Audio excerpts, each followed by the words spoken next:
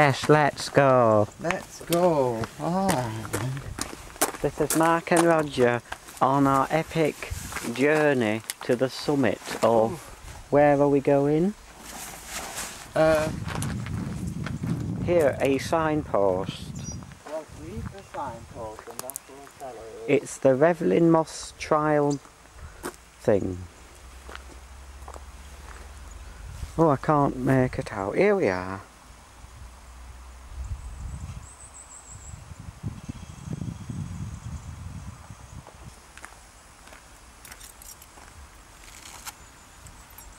I think they've let us go up in the car. Yeah.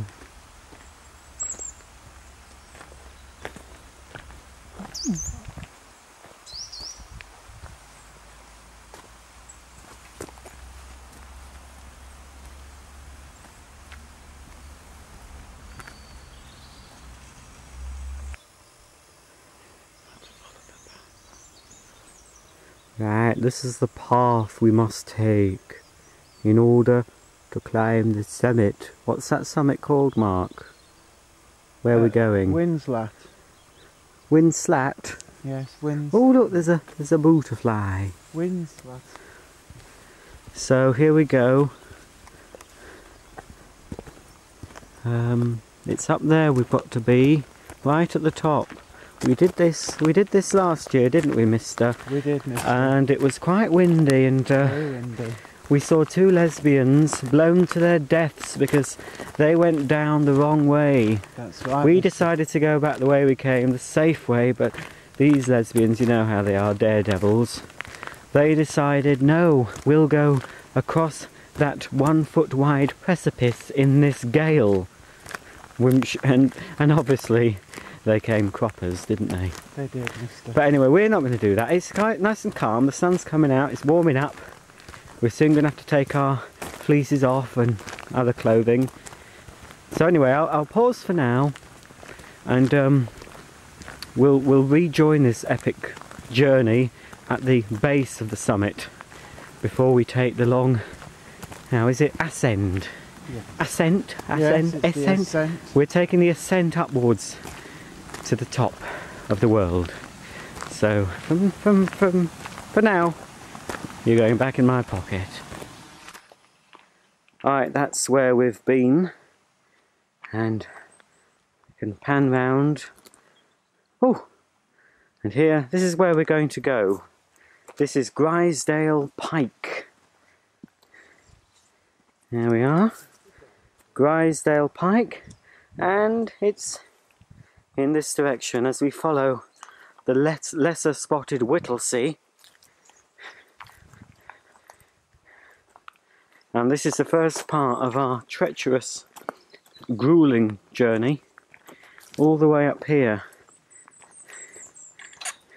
He's not going to attempt the sty, or stile, however they call them, I don't know. Right, oh, it doesn't seem so bad, does it?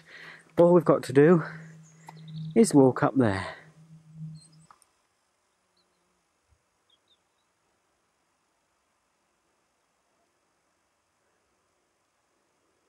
Now then, we've come this far, so far,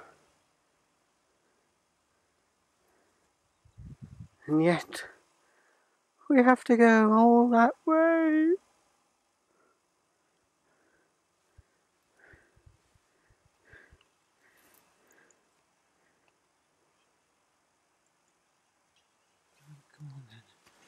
Come on then.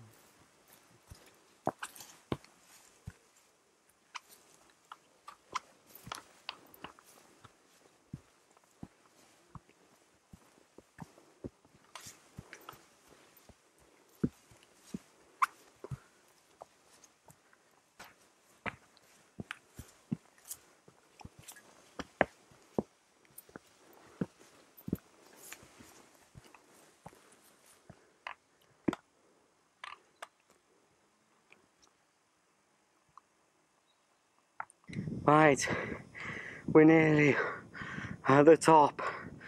Oh, now, if you can make out over there, is Keswick. That's stone water. Oh my good fathers. Here comes Mark. I just ran all this way. I shouldn't have really. Here he comes, so plodding on like a faithful old Shire horse. If he was a gent, he'd give me a piggyback the rest of the way, but no. Let's just have a quick look at this. Zoom in, look. Oh, it's a bit blurry, but well, I can't really make out that, but that's Keswick. Anyway, and here we go. Still got a bit of a way to go, but we'll get there.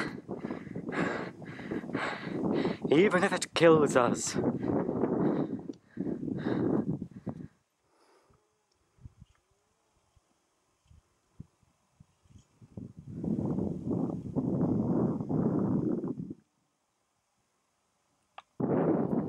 Right, that little pile of slag, or what is it called, Mark? What do they call that stuff? Yeah, I know, but the rocks it's made of. Oh, slate, not slag. Anyway, as you can see, somebody's left some flowers there to mark where those foolish lesbians fell last year. We knew it was coming, but we thought, well, they're only lesbians. Plenty more where they came from. Anyway, here we are. Here we are. Mark's a bit chilly, look. Put his fleece on. I'm still baking. I can't tell you where we're looking at. I've no idea. Anyway, here's the view. Not much to look at, I admit. There we go, and up over there. I think you can just make it out. Let's have a look. Oh, can't see through my viewfinder because it's not on. But that's Keswick down there, I think. Oh, let me just have a look. Oh, I can see through the viewfinder now. There's Derwent Water. We walked all the way around that yesterday. And there we have it. We've done it. The last time we came here, we couldn't linger for long. We couldn't even stand up. We couldn't stand up, no. We had to cling to the rocks for dear life because it was that windy. But now we can spend some time. Look at all these. These are flying ants. This must be where they make their home. Right at the top. The wind's picking up now. So, what's this walk called? Grisedale something? Grisedale Pike. Grisedale Pike. That's Roger and Mark signing off. Date is? I've no idea. The date is the 9th of September. Oh, it's the 11th of September. That's 5 years ago today, when those twin towers collapsed. I'm sure everyone remembers what they were doing. I was at work that day, and we heard snippets of customers coming in saying odd things, and we didn't get the full story until it was home time. But it was my day for running.